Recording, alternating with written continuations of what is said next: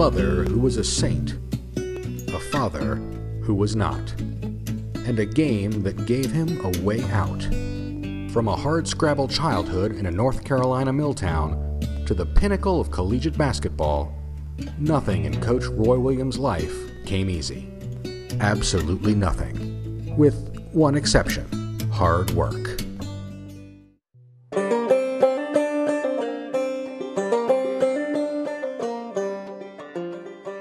My dad worked at the sawmill. My uncle worked at a sawmill. I didn't think about it too much. I guess I just figured that would be me. My mom struggled to provide for us.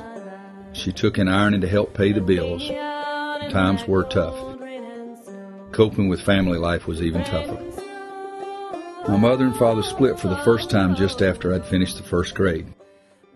My mother took us away, and the three of us lived all summer in a single room at the Shamrock Court Hotel. The basketball court was my refuge, the one place where I felt there were no problems in the world. It was a passion for me.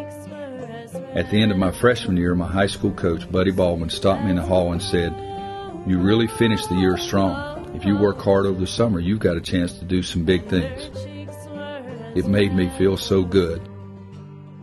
At that moment, I made the decision that I was going to outwork everybody.